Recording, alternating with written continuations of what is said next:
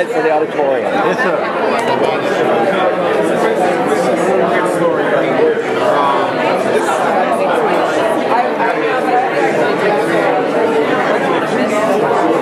And artists like to right down your alley.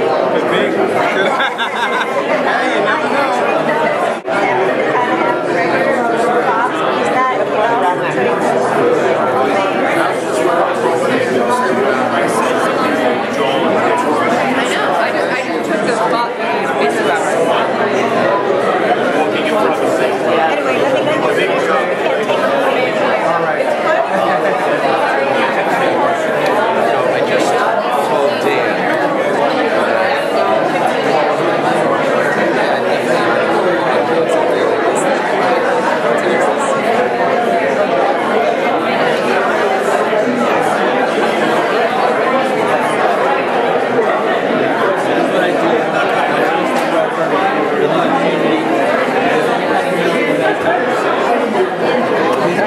Thank you.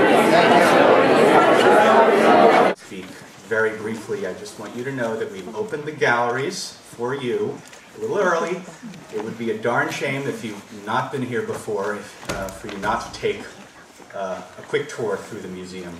Also, I urge you to try to pick up one of these by the information desk. It shows you what we have going on at the museum, and I hope you'll return as a visitor. It is a great pleasure, again, to be hosting this event and to be introducing the president of the Long Island City Partnership, Gail Barron. Thank you, Carl, and thank you so much for hosting us in this magnificent museum and wonderful space. We're just very excited for you.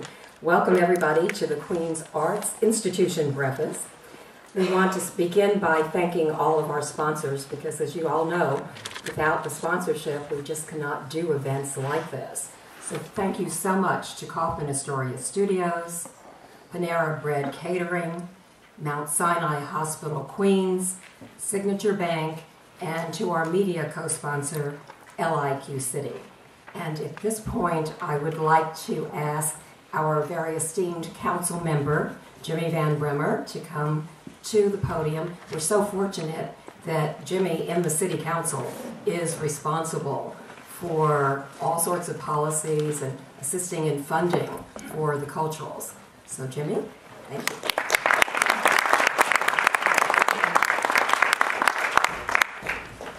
Good morning, everyone. Good morning.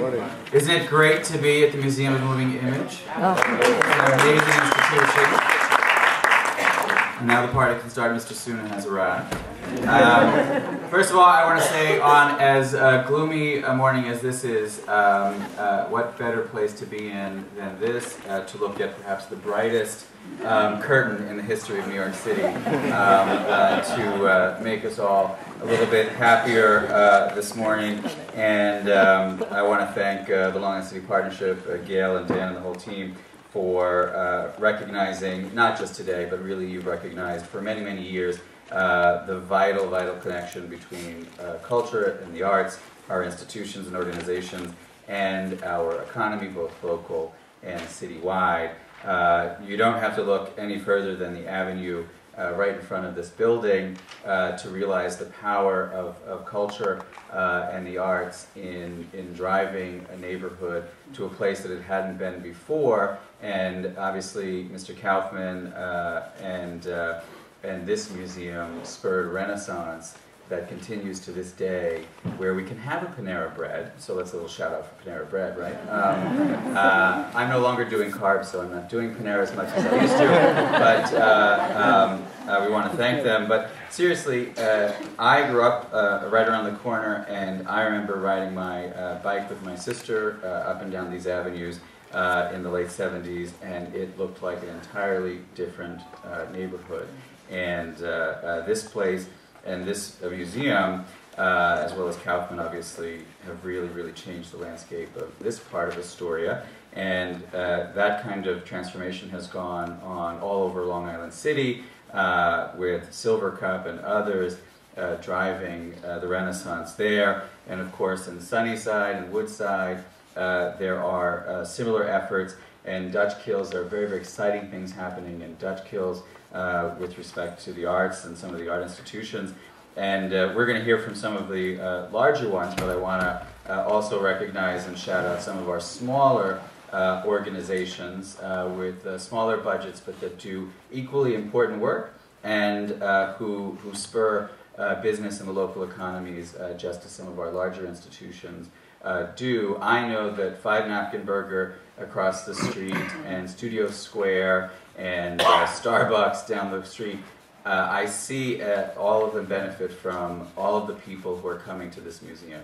My staff and I have an annual retreat every year. We had it this year here, and it was a Tuesday or Wednesday. It was an afternoon. There was a fire alarm, Carl, and we all had to pour out in the middle of the day, 1 or 2 o'clock on a Wednesday afternoon in the middle of the summer, and there were hundreds of people on the sidewalk who had left this museum, and they all poured into Starbucks, and they all poured into Five Napkin Burger, and I thought, you know, this is a powerful thing that's happening here, and the money that we invested in this museum, the expansion and the transformation of this museum, has a direct impact on the economy of this neighborhood and this city, and the money we invest in culture and the arts is money well worth spent in our city, reaps the benefits for generations to come. So we need to invest more in culture and the arts, not less, and obviously that's one of the things that we're doing as chair of the Cultural Affairs,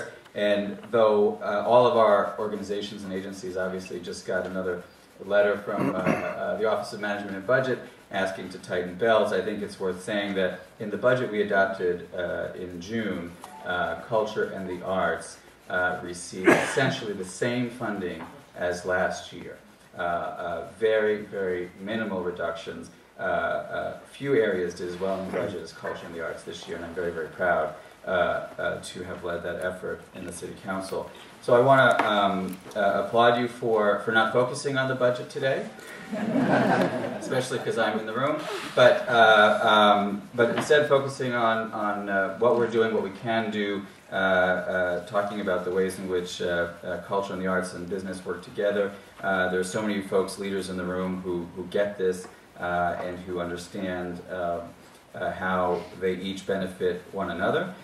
Small businesses survive to some extent if they're located next to our institutions and organizations, including the smaller ones, and the large ones certainly drive home. And I also want to say, because Tom Finkelpearl was kind enough to give me this ribbon celebrating immigrants in New York, and I think that's one of the things that QMA does so well, and so many others do well, which is to recognize the diversity of the city of New York, the diversity specifically in Queens, and to incorporate that into the work that you're showing, and to encourage those artists to come forward. And it's one of the things that we're talking about in my committee and the City Council, and that is making sure that the help is getting to those emerging cultural organizations and artists to get them into the funding streams and to really awaken that fire. And the last thing I want to say, thank you. I think that point is especially important. Mark Crawford-Levitt, who is my neighbor. So I just want to say two things. One is, you know, Queens, obviously you know I love Queens more than anything in the world, and I like the borough too, but it's a little early, but I thought I'd just test to see who was listening to me.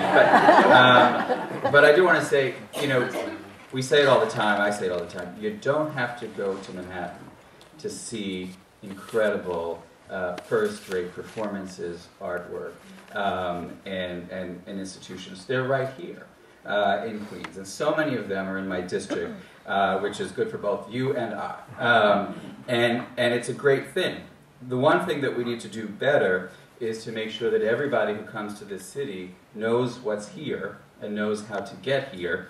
And so we need to do a better job at the airports and on the 7 train, making sure that people know where our cultural institutions and organizations and galleries and artists are and directing them here because this is the place they should be coming. We have all of these new hotels. Some people love them, some people don't. But we don't want them coming, staying in Long Island City just to go into Manhattan. They should come east and make sure that they are seeing all of the wonderful institutions that we have here. So I'm proud to lead the fight for culture and the arts and for Long Island City. And I look forward to hearing our distinguished panel. They are each doing amazing work, and their institutions are just great, and I'm big fans of all of them. So, Gail and Dan, I want to thank you so much, and thank you all for laughing at that joke. Thank you.